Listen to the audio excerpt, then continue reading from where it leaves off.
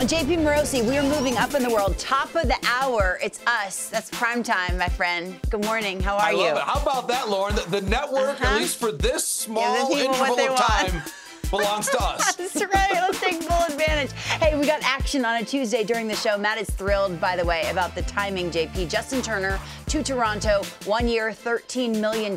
They wanted to cut down on the swing and miss. How does he help them there? Yes, and I'll be sure to get back to Matt as well, Lauren, if there's going to be a press conference sometime between 11 and 1. He's not interested. I'll be sure to let you know. Gone. Oh, Maddie, can I let you know about that, please, at some point? No, I digress. Justin Turner to the Toronto Blue Jays, 1 year, $13 million as a base salary, $1.5 million in roster and performance bonuses. As you point out, Lauren, the key thing here is a low strikeout rate from Justin Turner. The Jays want more balls in play. They will have that with JT and likely to be their everyday DH, mixing in some starts at first and third base. Of course, that could impact Vlad Guerrero Jr.'s role and how they utilize Vlad going forward. But you look at the consistency, Lauren, that's what the Blue Jays want. The on base there in the mid threes, the slugging percentage in the mid fours. You can basically set your watch to this level of production for Justin Turner. And yes, he's a California guy, longtime Dodger,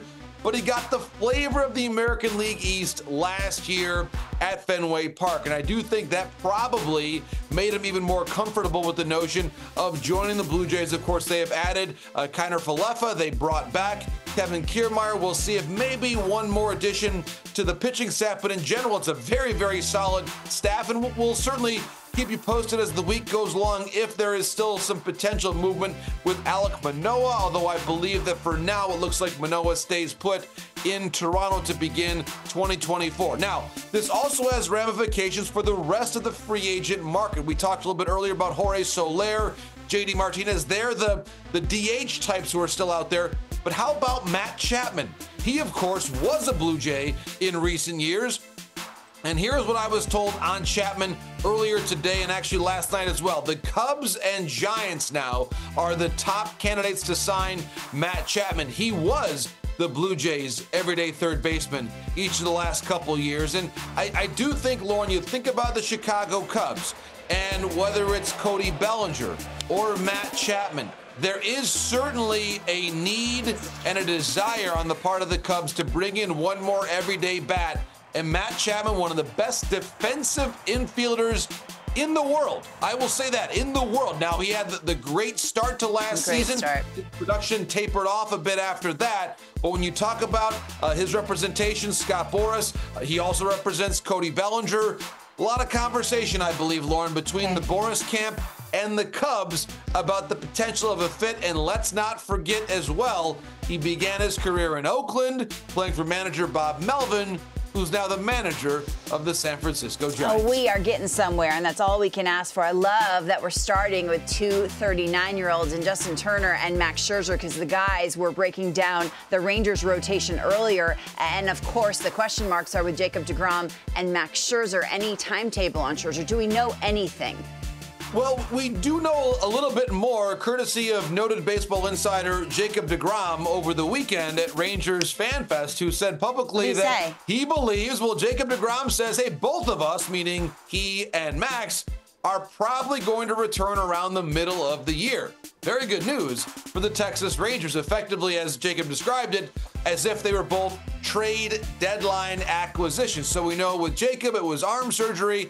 With Max, it was a lower back issue that he's coming back from. So this is the way that the Rangers rotation looks today. Evaldi Gray, Heaney, Dunning, Bradford, with potential contributions from Rodriguez and White. And then you see deGrom, Scherzer, and Malley. Malley is more of a potential later season if-then addition. But again, Jacob deGrom and Max Scherzer, I love Jacob helping us out here, giving us a little bit more of a specific timetable. Around the middle of the year, they expect to rejoin the rotation of the reigning World Series champs. So we talk about Houston, of course, they bring in Josh Hader and how good their rotation is. Of course, you've got the Verlander versus Scherzer dynamic, which is certainly a great storyline to see unfold in the American League West. But I think that, to me, is going to define, Lauren, the first half of the year for Texas. Can you stay close enough?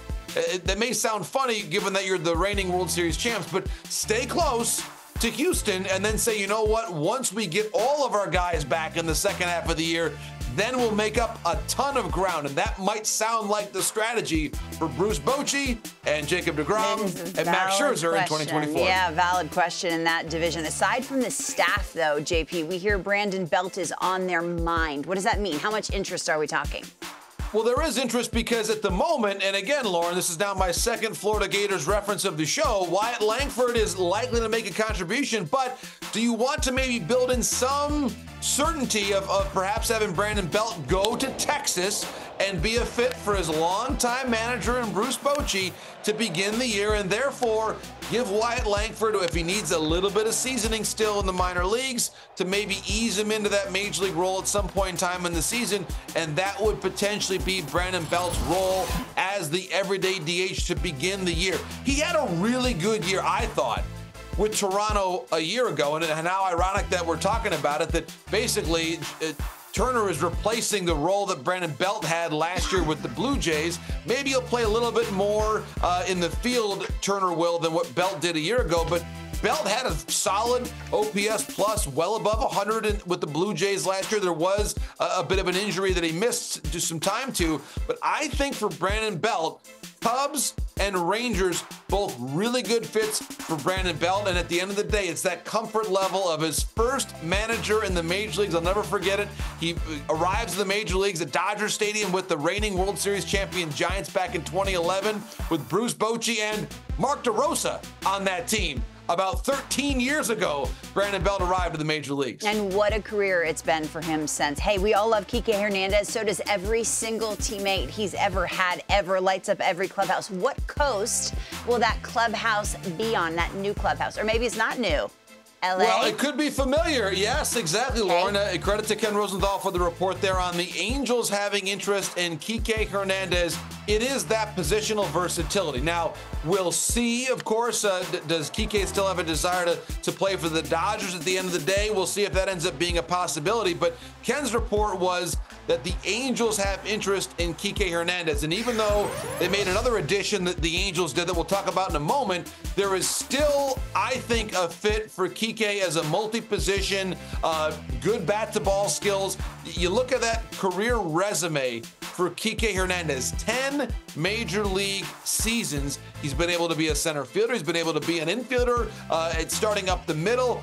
I think Kike does fit very well with the Angels. I would describe him, Lauren, as a Ron Washington type of player. And so perhaps he finds his way to Orange County in 2024. Aaron Hicks found a home in Anaheim. That's for darn sure. 1 year. Where is he playing? They got a center fielder. You know that, JP, right? Well, and that's, to me, one of the most interesting parts of this deal. First of all, credit to Aaron Hicks. Released by the Yankees. Look at that catch he made for the Baltimore Orioles. He showed he still has a lot. Oh, he was. A lot left in the tank for Aaron Hicks. He was there in the playoffs having a huge role. So I would say this. It's a great pickup for the Angels, right around the major league minimum. There you see the difference in his production. Look, an OPS above 800, Lauren. I love it. He goes back there. He's got some roots in California. I think it's a great fit for him to go to the Angels. But you asked the question, will he play center field? Right now, Perry Manassian said yesterday publicly, Mike Trout,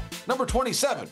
He's our center fielder. So it's going to be likely a corner outfield type role for Aaron Hicks because this guy can still go out and get it. I know he's had some injuries in recent years, but we saw what he did for Team USA at the World Baseball Classic. I think for him, it's probably going to be a solid offseason of work getting him ready for the year ahead. And I really believe we can expect a big year from Mike Trout, not just a big year in the batter's box, but playing center field, going and getting it for the Angels there in OC in 2024. Do you say OC? Yeah, Orange County. Don't ever say I that mean, again. granted, Lauren, I may have watched that show once or twice, but listen, I've watched one scripted show in the last. You watched now, the OC with Kristen Gallagher? No, you did not. A couple times I watched. It was like 10, 15 years ago. By the way, Lauren, the only show I've watched in the last 3 years, Ted Lasso. Because, like, there's a little bit of Lasso positivity here, I would say. What about MLB Central or Hot Stove? I mean, mixed in a little MLB Network one time. JP Morosi, a great day's work out of you. Thanks so much for the time. Matt, he broke news, and it was before 1 p.m. Are you so happy? Yeah, I'm happy about that. I'm also happy that he copped to the fact that he watched The Hills, because I did too. Thank you, Maddie. Yeah. I was talking scripted television. Yeah. I watch this network all the time, but scripted shows. Hey, put Lauren Conrad on the show, and I'll watch it. Easy.